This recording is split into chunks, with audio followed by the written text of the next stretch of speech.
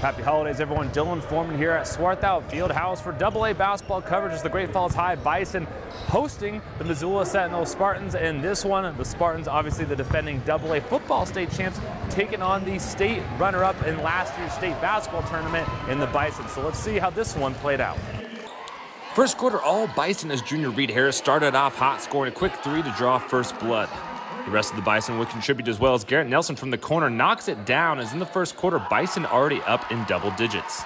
In the second quarter, though, like in the movie 300, the Spartans show some fight. In the second, Drew Klum finds his buddy Caden Sheridan on the curl cut for an easy two, as Sentinel cutting into the lead. They're only down 2 at half.